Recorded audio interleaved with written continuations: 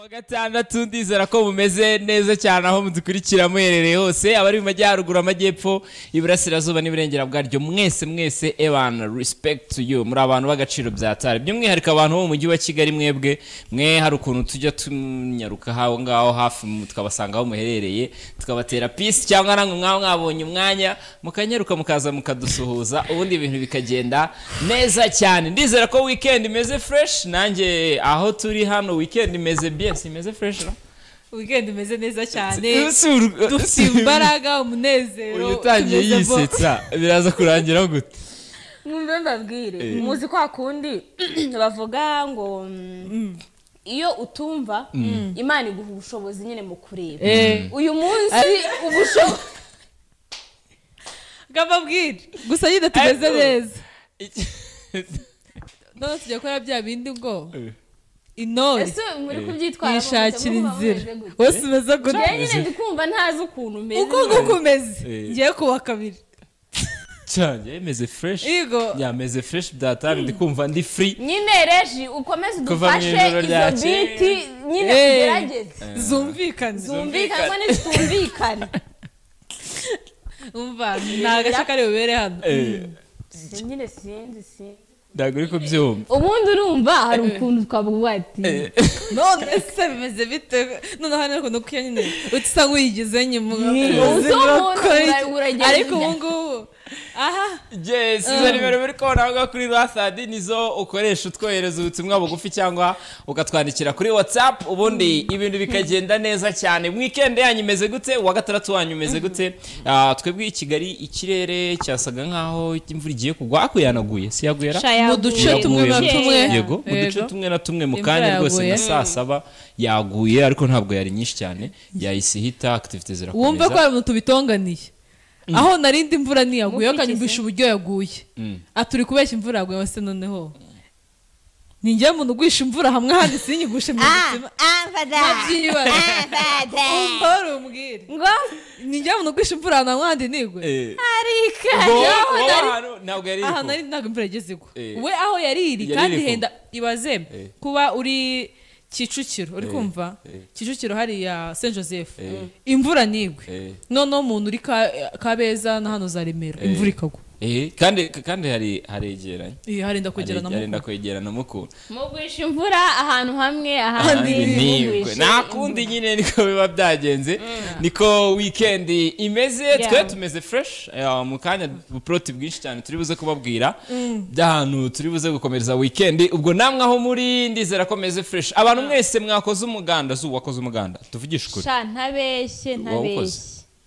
na ukoze ariko mumbaze ngo hehe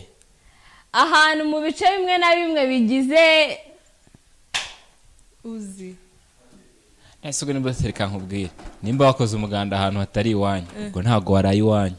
umuganda uba mu gitondo ifu nashatse kuvuga arabyumvishije ngo yakoze umuganda ntabwo nari byumvise neza ariko se bijya bishaka ko umuntu akora umuganda umunsi utaragera bijya bishaka ko umuntu akora umuganda umunsi utaragera njye nakoze umuganda guhereje mu masaha y'umugoroba nkomereza n'umusinzi ariko shangiye nawukoze mwitaho ndawunoza ubu ngubu umusaruro wawo w'uwo muganda turawuza kuwinjoyinga mu masaha ari imbere ari buze imiganda abakobwa bakora muri kuyumva nishobora gukora umuganda imiganda bajya no mu nama nagiye mu nama habuze gato ubundi ngo bantore mu bunzi nuko watora umwunzi utazi n'umudugudu atuyemo atuyemo umudugudu sosika itembera u Rwanda nyine hari ukuntu umuntu aba atembera ahandi ibice by'ahandi abizi ariko ibye ntabyo azi ibyo ntabwo tubitinda ari ikibazo uso utuye ku iriya mihanda uriya mu boss yakweretse warayifashe mu bagiye bangisha imihanda aba ahantu utuye urahazi umushumba mwiza gusa sinzi niba amerereye muri nibyo muri twavugaga. 12 cyangwa ari muri Kanombe Nibyo gusa ni twavugaga. kumushimira hari imidugudu ibiri ahantu dutuye hari abantu bamwe baherereye muri 12 hari abandi baherereye muri Kanombe njye sinzi ahantu merereye hagati aho mani wa mujama w'Ikanombe wahoraga baza adresse zabonera uri kuzumva bazimuhereye aho ngaho aho umudugudu wa 12 utandukanira n'umudugudu wa Kanombe naho hafi yes hanyuma ku munsi wo kuwa gatandatu ntabwo tuba dufite zati ala cyangwa ama video trend ahubwo abari kugira ngo turelaxe bya bindi twababwiye icyumweru cyose nyine tuganire tumenye mubone n'umwanya wo kubitekerezaho no kubimedita fresh hazi na top 5 zishyushye tubegine we uskongera nibagirwa ariko mwihangane nibagirwa ko kwa gatandatu haba hari ikiganiro cyitwa Showbiz Trendz ahubwo nkibuka Saturday out mfite ikibazo kumanywa bari Showbiz Trendz nijoro guhera gasayine kugera gasasita abari Saturday Friday ya show okay ngira n'abantu bose bayireba dore umuntu utubereye kuri tele umuntu ujya kuza amashow yose muri kubona ama connected ni Eva nayo tubiharira ariko numvise ko hari igihe hashya ajya hanashya hari abantu ngo basigara hano bagasigara tuta nguko sigara turi mu kazi katwigendere uyu munsi tubabwira updates ziba zigezweho ziri gutrendinga muri showbiz hanyuma nyuma y'izo updates ubundi tukakubwira na top 5 za ndirimbo eshanu zishobora kugufasha kuryoherwa na weekend za zindi bana ziba ziri gutrendinga kurusha izindi muri icyo cyumweru cyose ziba zimaze icyumweru cyose ziri gutrendinga kurusha izindi uyu munsi turazikuzanira tukazikubwira hanyuma nawe ahantu uri busohokere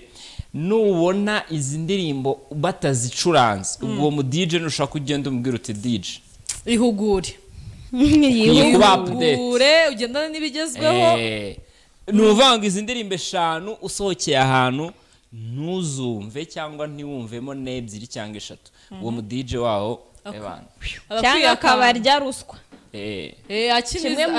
akiniza bamwishyuye akiniza bamuguriye ariko hari ukuntu muri club ugenda kwa DJ ukamubwira ati DJ tekamo aka kayimbo bigosha ibyo bintu barabikora kandi bari ntago ari byiza oya biba ari ibintu si request request iyo turi kuvuga hari igihe nyine umukiriya asaba indirimbo ariko ugasanga nk'umu DJ agira playlist itagihinduka reka nkubwire sibyo byirukanisha hari nk'umuntu tuvuge yenda nk'umuntu w'iyo tutazi w'umuhanzi hanyuma akaba afite yenda nk'umushuti we wasohokeye nyine ahantu mu kabari runaka akaba ati noneho kugira ngo njye gusapotinga my friend kangenda uriya mu DJ mukomeye yenda yaba 1000 yawe ngahe as long as it's money barangiza bagahera kuri uwo munota bamuhereye hayo mafaranga iminota myinshi icamo bakongera bagasubizamo iyo ndirimbo ubwo uzi ikibazo aho ngaho ikibazo cyaba ari icya manager waho hantu kuko buri muziki uri mu bintu bikurura abantu benshi mu kabari sibyo rero nimba DJ ari guhozamo indirimbo imwe cyangwa agira aga playlist kadahinduka byanze bikunze manager agomba kumwegera akamubwira ati kuri kutwirukanira abakiriya bimeze gute kandi shawe n'indirimbo tuzi ko yatwicaye nk'ahantu turi gufata akantu ko amasaha agenda kure n'ubwo agenda hazamo indirimbo nziza zitandukanye genda zizamuka ariko ari amasaha yo kumva ushaka gufata umwana azasangaye hari ukuntu ugera ahantu sibyo ukumva ushaka bya bikongo hatangira ubundi amasaha ya kare 3:00 4:00 abari twaturirimba nyine tugenda gake gake dutuje ahandi umuntu aba ari kumanura hatarajyamo agakoni hanyuma 5:00 6:00 hagatangira kuzamuka 6:00 8:00 agatangira gushyiramo za girlfriend ibintu byose ibikuta by'abandi none nka 8:00 kugera 9:00 haba harimo nyine utuvangitiranye kuko baba batangiye no gutaha benshi bamwe baba batangiye gutaha abandi batangiye kunanirwa baza kuruhuka kugira bongere bafate imyuka bagarukemo bahita bakesha njye narimbaje ari amasaha ayo kumva anywa akavuga ati njye nshaka gukubita ku kibuno cyuriya museriveri abaseriviye no mu bintu benshi barekarama ni abakiriya babakubita ku mabuno batagira discipline ni nko mu masaa ubundi bihera nko mu masaa mu masaa 6 bihera mu masaa 6 kuko nibwo udukoni tuba twatangiye gufata fresh ikindi akazi kaba kabaye kenshi yego nubwo numva ariyo masaha meza yo kujya mu kabari akaba ari masaha ikibazo ugiye gutangira ayo masaha rero baba bagusize oya hari abantu uhorana vibe nkanjye ngezeyo izo saha sha twagenda uzi ko ari abantu bagusiga mwicaranye ko bati bano bantu bageze kuri 5 ndi kuri 1 ngiye twagenda nabo ngabo yaba ari imana niyo mpano yawe nawe aho bigeze ngiye niho mbifatira yes twagiye rero reka duhere kuri updates amakuru aba ari gutrendinga nyine ababyutsa trendinga uyu munsi muri showbiz hano iwacu i Rwanda mu ijoro ryakeye nibwo umutipe witwa Karigombe yagize atya amurika album ye yise Ikirombe cya Karigombe ni mu gitaramo cya Karigombe yego Ikirombe cya Karigombe ni mu gitaramo cyaraye kibereye ari Nyamirambo muri Bahausi hari ibyo bintu bya Ikirombe cya Karigombe harimo isubirajwe sibyo Ikirombe cya Karigombe ombe Ikirombe cya Karigombe ibirimo ya Nuvirimo. Ari ahantu abonye atari hanini bihagije. Ni hatoya. Ni hatoya. Ya nabibonye mitacha kuvuga asa ahantu nago hajya kungana na hahandi The Ben yaririmbiye. Oya sha. Yeah, I was like that. Ari hatoya cyane. Ariko sha byanangana. Je nabibonye byanangana. Byanangana. Ahantu ni hamwe The Ben yaririmbiye biransha. Birashoboka kankubwire nago bingana ibintu bitandukanye nuko wenda hano Nyamirambo nago twabonye ifoto itwereka noze yose urumva nago twabonye ifoto itwereka ukuntu hose hangana ariko ntabwo hari hanini hari ahantu hatoya bigaragara kubera ko wana kontori yabonaga haniri n'ahantu intebe ziri nyine n'ahantu asa nkaho harambuye ukatira naho gukora iki niki gusa bake bahabaye bamushyigikiye bigenda neza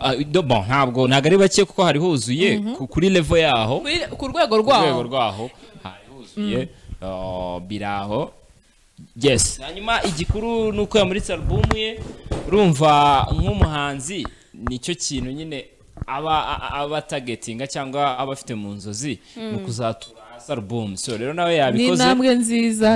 nziza yateye ariko buriya kuyilauncinga ni kimwe no kwishyira ku isoko ni ikindi ese nyuma yo kuyilauncinga tuzayibona ku isoko kandi akantu abantu bo mu Rwanda ntabwo bakitaho kandi nyamara kakora ubu uhereye ku murongo ukareba abanzi bose bamaze kutubwira ngo balaunchinze album ukubwira ngo afite album 8 ukubwira ngo afite album 5 ukubwira ngo afite imwe urumva abo bose zisaha naguhikizame nakubwira nti ko ufite album 8 cyangwa 7 cyangwa zingahe byibuze wanyeretse ahantu hamwe nshobora kugenda nkabona CD iriho album yawe ni ikintu bakwiriye kongera kwiga bakagitekereza ukora ko ni ikintu wamugana nk'uko bivuze iyo ngingo baramutse bayikoresheje ni ingingo yabera nziza kandi banayungukiramo nabo rimwe na rimwe ntibakablaming abafana gusa yego nabo bajye bireba bo baba bakoze ibyo bagomba gukora kuko ntago wambwira ngo ejo bundi nabonye Knowless ari Iburasirazuba umwana wari umaze imyaka 8 afite ashaka kumubona uriya mukobwa amaze imyaka 8 yaramubonye biramurenga ngaho mbwira umufana nkuriya umubwiye uti Knowless dore yakoze album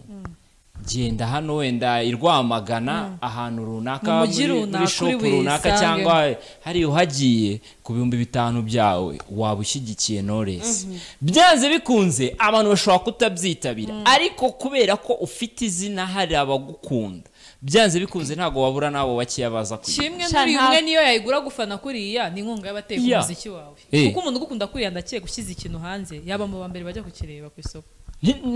ntitugahere gusa ngo muri za Spotify kandi muri Spotify rega nano ibaza hari umuntu utinyuka akavuga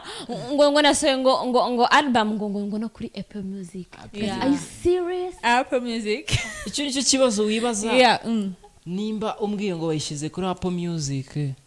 are you serious dufite access twese yo kugeraho kasi dufite access yo kugera kuri Apple Music I mean these guys hari ibintu no hari yazira platform zose ni mu $.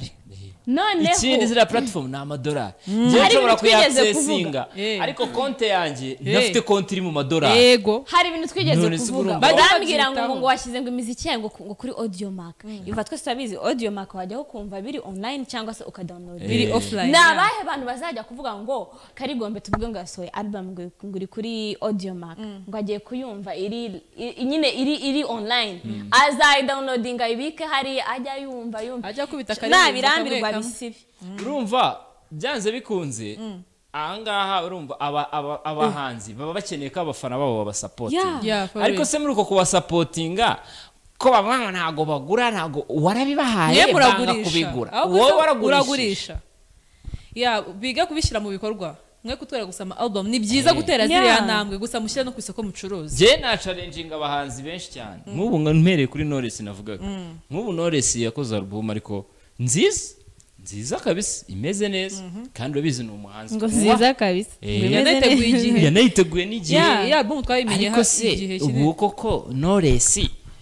wabuze n'ahantu na hamwe muri uyu mujyi wa Kigali wavuga uti byibuze ukajya urangira abafana ubundi ibi bintu sinzi ukuntu biba bimeze ngiye sinzi ariko iva bahereza duhinti kuno bagomba kubigenza bahereza mu duhinti ayifashe agashaka nka shop imwe ayishyiramo hano mu mujyi ku bantu 100,000 angahe bamukurikira kuri Instagram byibuze rimwe mu kwezi cya kabiri mu kwezi akajya hapostinga akavuga ati nyaboneka nimwibagirwe kunyura ahangaha wenda tuzi ko yamazu hari azake sizayeho zake bisahora abintu by'abatoti bikinije za pampa Juma yari ari kweditinga nizi mami ni mami uzi ko nyine uzagenda hari imbere urabiza tigeze mu mujyi mu gikari nkakata ndabibona zake bisabanurwa bahizengurutse shagenda abasirimu benshi ubu ubonye nka King James ariko yafashe nk'aka video k'umuntu tumwe akagapostinga ari kurangira abafana be album yanjye irahana muhagere muyigure mu supporting ubu yaba mu bihumbi by'abantu bamufana yabona n'abantu 100 bagenda bakayigura izo mbaraga ntazo yifite oya babikore birakenewe umva turabakunda dukeneye ibihangano byanyu ariko album zabo zirangirira mu magambo no mu nkuru twandika ku ma website no kuzana tukabivuga ngo yaronshinze album bikarangira aho ngaho bikaba umuhango gusa ahari bakajya mu mubare w'abafite bazi ko ariyo ntambwe ihagije ariko ntabwo ihagije kubera ko bazirikana natwe wenda tudafite access kuri ayo ma platform muzirikana abantu bafite ama smartphone ku buryo azamenya ngo cyangwa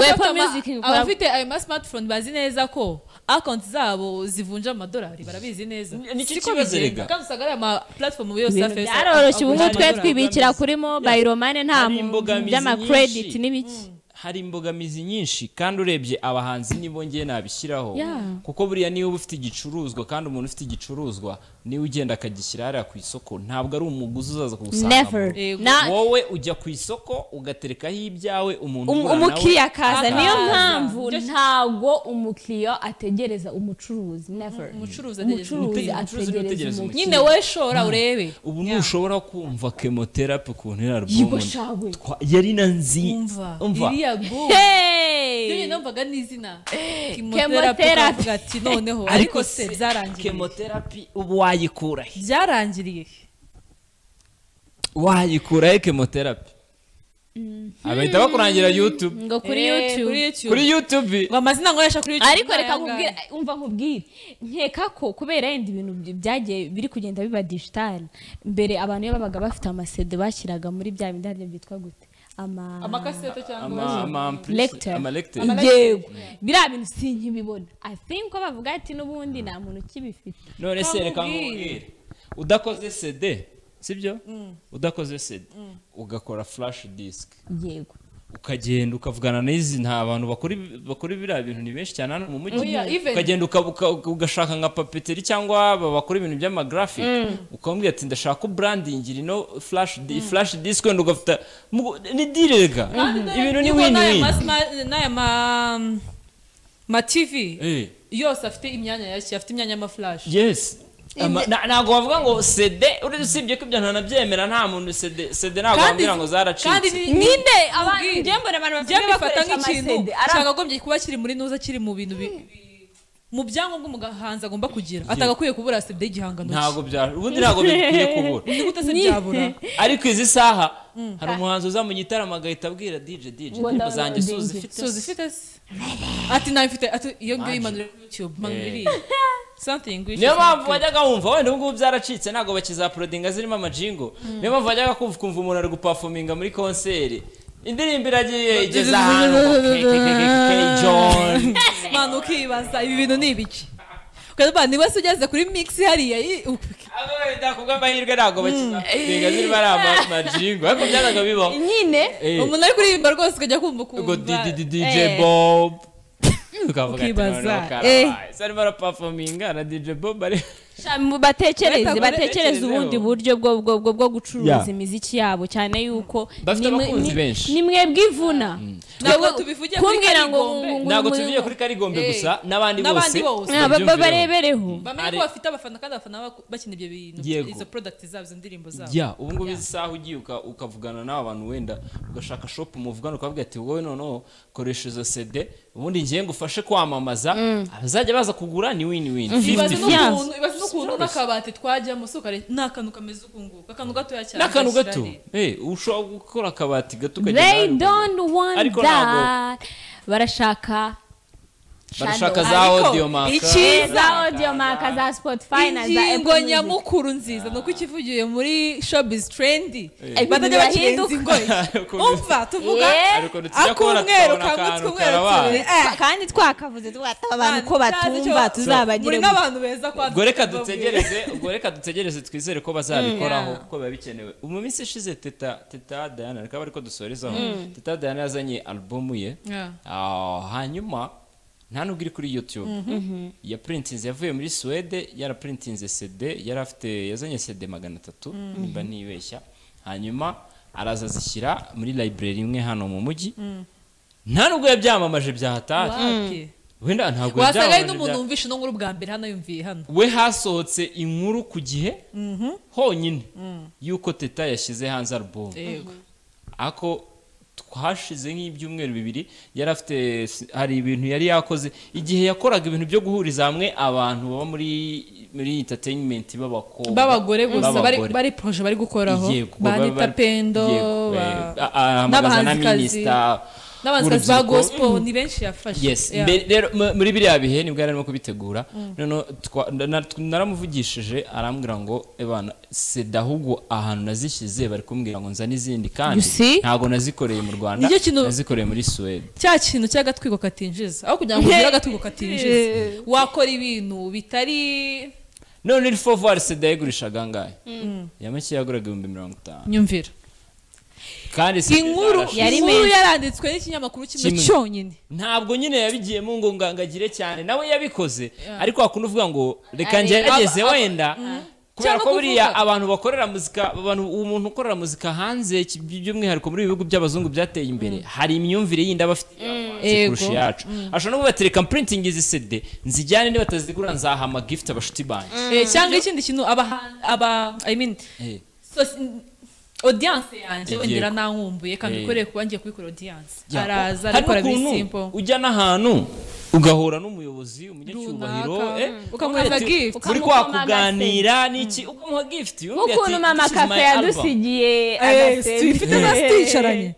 tujya tugakaraga biriya birakora hari igihe umuntu agahita gukacika ibice agati najyana kandi we atanabikoze afite iyo purpose bwa mbere byashatse ko ibintu bye bimenyekana arabanza bicisha bati okay kanshore nzaba nungukanye muri ugasanga abanze babigerageze ibintu birakora ntibagendere gusa mu kigare ngo cyahagezweho za Spotify ziriya mbuga ntabwo ngiye mbara ko zitagezweho muri industry ngiye kandi nabibabwire neza bajye babanza barebe impande ebyiri zose ugiye kwishyiraho hariya ahantu ariko reba birinjiza bingana gute ingana gute noneho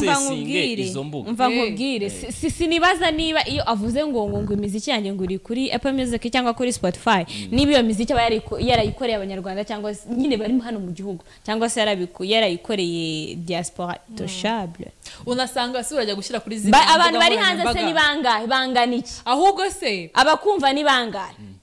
situbabuje kuzishyira bazishyireho nibyo bindi audience yabikeneye nabyo babikore yes ngayo nguko ubwo twagarukaga kuri Karigomba muri album ye ku mugoroba mu ijoro ryakeye byari sawa Riderman yarahari nabikuze ko nayo Bulldog nayo Racine it was really good byari sawa bamushyigikiye mu buryo bwiza bugaragara bamweretse urukundo mu buryo bushoboka ntago biba byoroshye buriya gufata abahanzi bafite amazina aremereye nka kuriya ukabajyana ahantu nka hariya bakemera bakaza bagaperforminga so mwakoze byari byiza cyane hanyuma tuvuye kuri Karigombe reka tuhite dukomereza kuri uyu muhanzikazi bamwita Bwiza Emerance babita ba Bwiza wo muri Kikas Music yes uyu mukobwa ku munsi w'ejo bundi nibwo yerekeje muri Kenya agiye muri gahunda zo kumenyekanisha ibihangano bye muzika ibihe bihangano c'est afite indirimbo nyine ibihe bihangano rero reka mbabwire Iva one banze uvuge Asere banze hari igihe uri kintu mutemera kundi mwana yagiye muri media tour Bwiza runo Rwanda rwose ruramuzi Rwanda rwose aya ntago Rwanda ntago ubu se Kenya ni mubare ki w'abanyarwanda uri umuzi katuvuga atagiye mu ba Kenya gusa asanze abanyarwanda bari hari ahantu ni mubare ki abanyarwanda bari hariya Bwiza abanyarwanda bari hariya nubundi na hano baramukurikiye yagakwiye kuba umva nkubwira yagakwiye kuba yigiriye Igicumbi Bwiza amajyepfo Rusizi yigiriye Huye yigiriye Ikirehe yigiriye mu Bugesera Kenya ugiye gukora Bwiza amajyepfo aramukeneye amajyaruguru y'Iburasirazuba y'Iburengerazuba n'umujyi wa Kigali wacyamukeneye ubwawo reka nkubwire ni uwa hano hirya Iburasirazuba umwaka wagiye kurangira yari afite yo konseri ariko nyine kubera amabwiriza ya covid barayihagarika iriya konseri ntabwo yigeze isubuka aho kugira ngo yisubukure yafashe flight aho kugira ngo bayisubukure bagiye muri Kenya kujya muri Kenya nabyo ntabwo ari bitewe wenda n'ikimujyanye ariko sintekereza ko ari hariya yagakwiye kubanza kumenyekanisha muzika ye kuruta kumenyekanisha ahubwo wenda gafatireho nk'urugero mu minsi ishize yavuye mu gihugu cy'abaturanyi muri Uganda n'uwo musaruro byatanze kwabonye tuzi ushobora guhagarara uri proud ukavuga ngo aka kanya Bruce Melody ushobora kuvuga ngo abantu bazi Caterpillar bazi Catherine akaba yagenda akayiperforminga umubare w'abantu runaka bagahaguruka bakareza Bwiza muri Kenya yajyanye yihe hit yagiye kwimenyekanisha ariko nawe kwimenyekanisha mu Rwanda tumuzi Kuno bigiye kungubita ubwire Bwiza no hano no offense hano baba ntabwo buriya reka mbabwire rimwe na rimwe ntabwo ari uko uriya mukobwa tumwanza murabizi turamushyigikira pe afite n'ibintu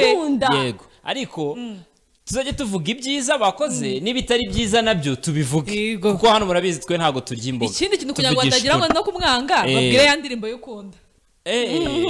ari indirimbo ya Bwiza akunda muzi yiwe urumva uyu mukobwa ngewe nanjye ku giti cyanjye numva ko icyagakwiye kubanza atari ukujya muri Kenya kubera ko aracyafite akazi kenshi yakabanje kudukorera hano reka nguhe urugero andi w'umuntu ntabwo arajya muri Kenya ariko muri Kenya ni hamwe mu hantu afite trends ku buryo buri hejuru bukomeye cyane uri kumva mu minsi yashize bigeze kumutumirayo sinzi burazi ko ntabizi we ari abantu benshi bari babizi bamutumiye muri Kenya guperforminga muri Kenya bagomba bamuha $2,000 hatarimo expensive flight hotel n'ibiki byose bitarimo bayo bagomba kumuha ku mufuka byari $2,000 avuga ati no ntago ngiye naza kuririmbira $2,000 kubera iki kubera fan base abantu kandi ntabwo arajyayo ntabwo arajyayo muri media tour umuziki ni ururimi rudasaba ngo umuntu aza gusobanurira ijambo kuri birivugira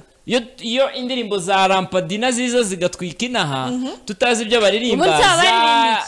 Espacito za Hapa Gangnam Style n'ibiki hari n'indirimbo nk'iza Rosa Muhanda ushobora kuririmba ariko ntazi ngo ni ibiki tukajya hejuru ariko ntabwo biba byasabye ko abo bahanzi bazi naha kuzimenyekanisha ahubwo wowe icyo ukora woherezayo uzi ko niba ugategereza feedback niba kuzi indirimbo utayizi uragenda ugashaka lyrics kwisobanurira yego ariko Bon, wenda buriya niko management yabo nawe wasanga target yabo ari ukumenyekana hariya. Kuko nanjye ndahamya neza ko ubundi buriya niyo makosa abanzi bacu bajya bakora. Niyo makosa abanzi bacu bajya bakora. Ntabwo umuziki ari i Kigali gusa. Reka umuntu aramenyekana, ibaze umuntu aramenyekana i Rubavu, agatwika i Rubavu, hahandi bakubwira ngo niyo wabazanira Michael Jackson udashyizemo kanaka ntabwo bari kure. Uno mutipe w'Umusanze yitwa nde? Yego Meiro nkamujyanye Musanze. Meiro reka bakubwira ko ba Chris Brown pembeni tubazi he wabazanira umuhanzi uvuye hehe i Musanze udashyizemo Meiro nta kintu waba birumvikana bariya bari buze barimbura ururimi batumva. Yego ikibazo kikaba ko bose bahita bashaka kuza kwifungira mu mujyi. None se niwifungira hano mu mujyi hari abavukiye muri uwo mujyi nabo bafite abantu baho babakunda nkuko nta muntu wajya kuririmba i Kanombe Bruce Melody ahari. Ako ibaze nk'ubu ngubu sibyo tuzi ko wenda Bruce Melody ari we wafashe Kigali urumva Chris Yizi tukaba tuzi ko wenda Iburasirazuba ayoboye tukaba tuzi Frike cyangwa Okama Majyepfo nta ukopfura mu Majyaruguru tukaba tuzi ngo Rafiki cyangwa gutyo nibwo tubona competition y'umuziki hahandi umuhanzi azajya ava hano kera bahajyaga habaho ibi by'amafan club y'abahanzi si byabagaho kandi bira byarakoraga umuhanzi yabaga yavuye hano akajya kuririmba ahantu runaka abafana bakagenda baga bisi zikisuka biriya nuko baba barabanje kwimenyekanisha ako se naho uturuka ntabwo bari wabakonvenka urakonvenka abanyakenya ikindi kinababaje ntabwo ari ukuvuga ngo yenda ntabwo turi kubivugira Bwiza cyangwa se n'undi muntu wari wese ntago aho hantu ugiye ntabwo ugiye guturayo tuvuga ngo niho ugiye kwimurira umuziki wawe no uragenda ugaruke ujyanye iki uzavana iki n'ahambere nta musaruro usanga none ugasanga kubidobya byose ukahita dusohora indirimbo udahari. Rero reka iriya yo yasoheye adahari ifite amahirwe menshi yuko itazamenyekana. Dore yitwa Exchange mugende muyirebe nohe wasanga n'abantu batasi no ndirimbo Bwiza so nese bari yagakwiye kuba ari hano ariko akatubwira iyo ndirimbo akadukubita amahinta akatubwira ngiye gusohora indirimbo ariko uri muri kubwanjye mba muri iriya team ya management ya Bwiza nimba hari ibintu bibiri shobora kuba ari management yashizemo ikofi ngo umwana agende muri Kenya yego hakaba no kuba ari izindi dire bakinnye ahubwo bagiye mu buryo burimo gucya gucya nimba bagiye mu buryo buri gucya gucya wenda we are good ariko bari kujya gusa kwimenyekanisha nimba ari bo bifashe ngo bajyanye Bwiza muri Kenya kumumenyekanisha sha ayo mafaranga ubusa cyangwa se reka dutekereze yuko tuzi mu minsi yashize ko Kenisol yagiye hariya agiye gukorana na Jay nawe arazenguruka media zumva ariko niba na Bwiza nabigenze kuriya nyine ari indirimbo agiyemo buriya reka nkubwire ari ikintu abantu batazi muri East Africa yose industry yo mu Rwanda niyo yoroshe kuza ugahita umeneramo ukaba umustar aho waba uturutse hose baracyari bake ariko biriya bihugu reka nkubwire ukuntu bimeze nimba utari uwaho nturi uwaho numvishije nka kuriya muri Nigeria abahanzi benshi baba bafite abanzi babo reba muri Nigeria ukuntu baba nta yindi ndirimbo usibye Nigeria bahakina hari gute n'ibyashoboka hano muri Kenya Dr Claude bamwirukanye muri Kenya urumva yaragiye basanzwe babizi ko ari umurundi we arakubise indirimbo ya mbere iratwitse ya kabiri iratwitse ati okay reka nimbure noneho game ngiye gukorera music muri Kenya baramureba atari ku wundi sha wakisubiriye iwanyu no batinya hari haboro ngo muri Nigeria haje bakina indirimbo niyo abagiyemo paraxida bandiko unknown artist nyine uwo mwanzi ngo nagaza ukabona kuri TV zabo indirimbo zindi ziri kuza izina ry'indirimbo bagakina Bruce Melody ukabona nsogo unknown artist harimo indirimbo ya Bruce Melody twano twabakina tugashishika icyamamare niyo mpamvu rero kuvuga ngo urifashe uvuye i Kigali ugiye kwimenyekanisha muri Kenya aho ubaze nabi kubera ko nyine ubwo barakubwira uza abahanzi bari hariya batazwi urabikina ako kanya kubera ko hari usohokana ibyawe ni nka kwa kundi hari interview nigeze ko nayo none ari kuvuga ngo kera ngo bajyanaga amaririmbo nyine ku ma televiziyo cyangwa n'amaradiyo ugisohoka bagahita bafata agasede kawe bakagashyira muri puberi bakakashyira muri puberi nabyo ni hariya bafavoriza umwenegihugu wabo ni ukuvuga ngo abandi bose bahaza babatumiye nk'abasitari bavuye hanze kandi bubatse izina rikomeye izina runaka bakoze tugeze kurebana turi kureba ukuntu muri Nigeria ngo bahagaritse abanyamideli by'utaruwa ngo ni utaruwaho bwo no babahaye deadline gusa y'icumweru uwitwa ko akorera aho hantu atari umwene gihugu wabo ngo atuma impano z'abanyagihugu babo zitazamuka mu gihugu yongeye ikintu kibakoreramo ureke ku exploiter ibintu by'abanyagihugu ariko ibaze gutekereza icyo kintu Ministeri yonyine ikicaga tegeza abana bacu impano nizigaragara abanyamideli nizigaragara abahanzi abakinyi ba filme bifashisha abanyamahanga bahera ku bacu azahanwa ubu ni ibintu biriho ntago muri Kenya bakoresha umunyamideli utari uwaho nta mukinyi wa filme mu video vixen abakindi biki utari uwaho ntago bishoboka biriya babikoze mu buryo ngaho noneho wowe ukifata ngo ugiye kumenyekanisha umuziki wawe muri Nigeria harya platini byarangiye Platini na 1% byarangiye gusa titre ntabwo biba byoroshye nk'abantu mwe mureke twe twubake natwe ikibuga cyacu nuko tuba turi kuvuga ukuri abandi uzumva bakubwira ngo yagiye hariya yatwitse yagize ati ni byiza yakoze ifoto aragarura najya yagatwika tuzaza tubabwire twishime ariko nanone najyayo mu buryo tubona butagize butari ngombwa nabwo twe ikindi tuba turi kuvugira bino bintu ni ukugira ngo n'uwo ngo wari ufite icyo gitekerezo cyo kuba yagenda gusa abonye ko mugenzi we yagiye icara ubanza utekereze umenye ibyo ugiye kugira Collabo Africa yavanye Buganda yamumariye iki Collabo Bwiza yavanye mu Mariki Collabo Kenisore yavanye mu Mariki yasubiye kuri Bwiza Collabo Bwiza yavanye bwa mbere indirimbo original yayo irerusha hino nubundi style iracyari hejuru n'amashusho ifite none n'amashusho ifite erega ikintu cya mbere bagomba kumenya nuko tubanza tukubaka hano iwacu kandi kubaka iwacu ntago umuziki wo mu Rwanda ubi Kigali gusa nigeze kubwira abantu nudaha valeur ibintu byaho ngaho iwanya aho ngaho nyine aho ngaho ntago umuturanyi azavuga ngo uramuntu afite ikintu cy'agaciro never reka nkubwire Melody ubu ngubu izina afite cyangwa urwego amaze kugeraho nuko wenda bavuga bati ni wabo baramwemera baramuzi aratambuka abantu bose bagasarura mon cher ami reka nkubwire ntago uzajya kuba umusitari mu wundi murenge no mu murenge wanyu batarakumenya ntago bishoboka dore ko noneho ngo mu murenge siba no mu mudugudu ijya kuri shiri wabo ba bantu bari aho hafi bakuzi nibo bazagenda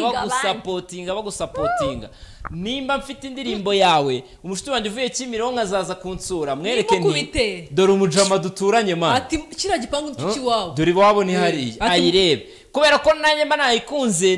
ndi proud yo kuyimwereka nawe azayijyana avuga ngo ni mujama ni umushiti wanjye iwanyu ntibakuzi ngo ugiye ngo kwimenyekanisha ngo mu batura ahubwo ikintu kibyica ni iki ngiki hano batwigiraho biswi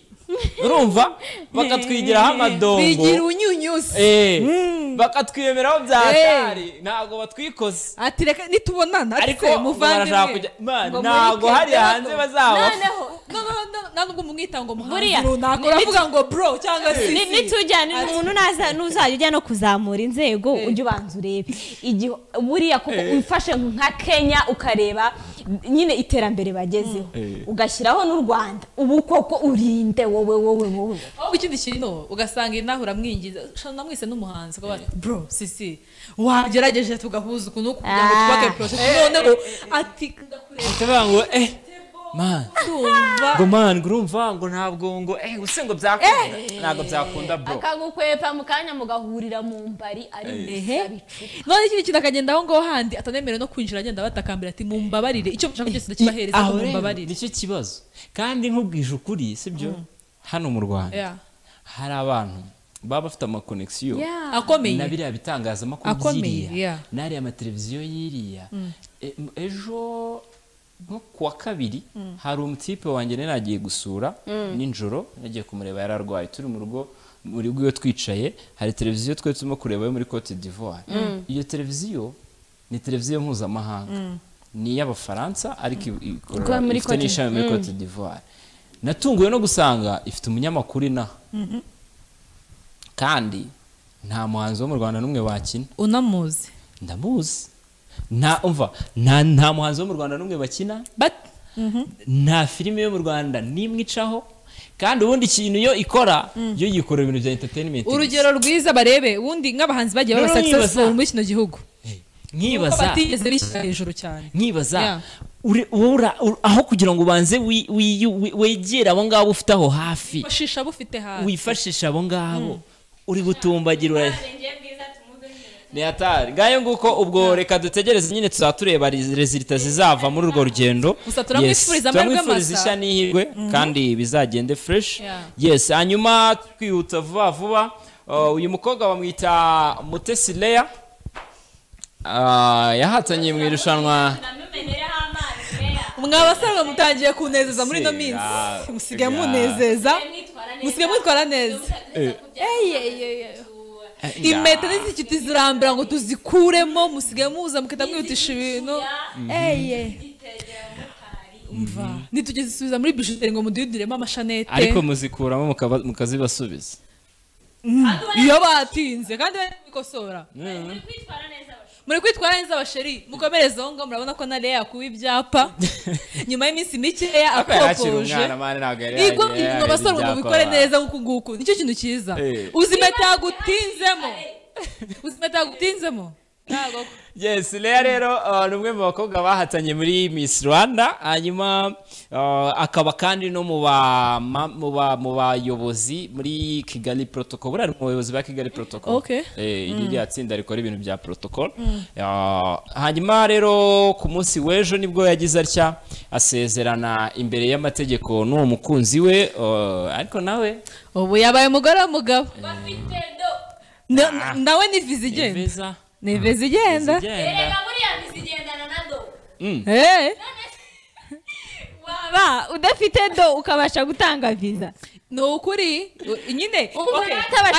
viza nagari viza kabisha ko imyaka imwe aho gishishira icyo nakunze bose ni imyaka imwe bose ni beza rero viza inatanze n'umusaruro nago nyine nta numwe yabogamira mu ruhande rumwe. Ni win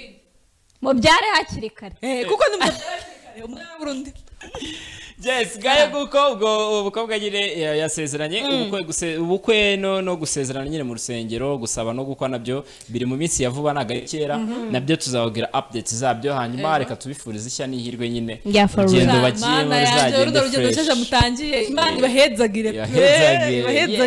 Hanyuma reka dusereze kuri iyi nkuru. Murabizi ko mu minota mikeya kuko ubu ngubu deja BK Arena irafunguye. Irabura amasegonda mbabarira muvuge BK Arena abandi imyanya bayitubukingiye, abaguze amatike bari kwinjira, ubwo natwe imyanya bayibukinza aho hafi.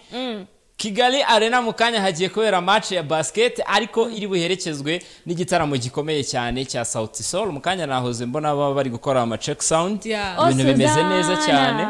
Mu kanya nukuza kurya show, niyo plot hari Christopher abaharagura ngo baby snap it post it.